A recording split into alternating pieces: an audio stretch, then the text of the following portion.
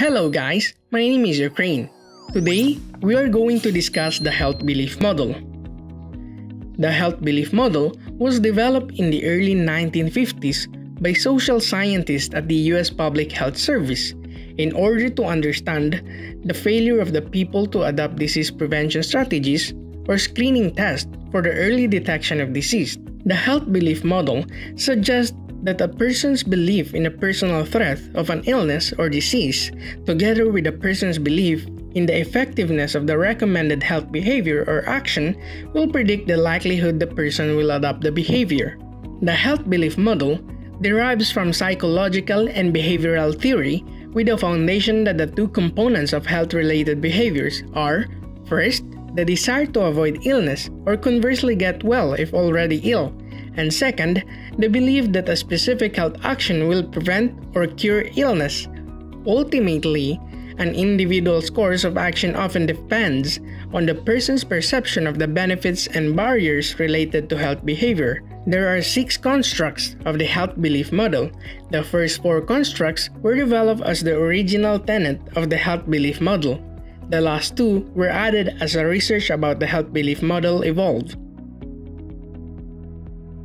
First in line is the perceived susceptibility. Perceived susceptibility refers to the individual's subjective perception of the risk acquiring an illness or disease. An example of this is when a person was exposed to other person with an illness, he or she might think that he or she is more vulnerable in getting the disease. Second, perceived severity. Perceived severity refers to an individual's feelings on the seriousness of contracting an illness. An example of this is how the fluctuation in numbers of cases of a certain illness may affect the general public's perception on its severity. Third, perceived benefits.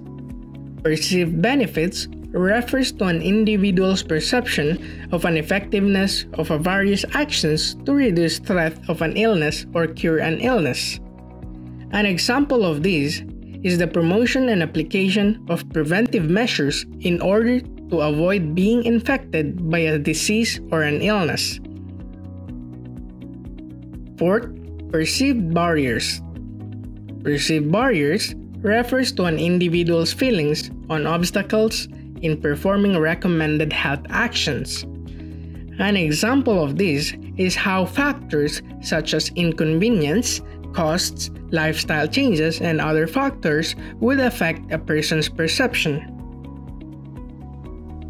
Fifth, cue to action. Cue to action refers to the stimulus needed to trigger an action on the obstacles to performing recommended health standards. An example of this is the triggering effect of a personal experiences of symptoms, or if not, an illness of a family member. The sixth one is self-efficacy. Self-efficacy refers to the level of an individual's confidence in his or her own ability to successfully perform a behavior.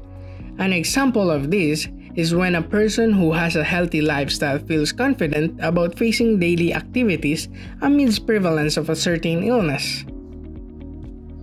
Now, here are the key takeaways of the lesson. Health belief model is one of the most widely used models for understanding health behaviors. It was developed in 1950s by social scientists at the US Public Health Service. Health belief model is used to explain and predict individual changes in health behaviors, and it has 6 constructs, which are the following: perceived susceptibility, perceived severity, perceived benefits, perceived barriers, cue to action, and lastly, self-efficacy. If you want to follow the references of this lesson, you can follow them using this link and using Mom JP's handouts. Again, this is Ukraine. See you in the next one. Thank you.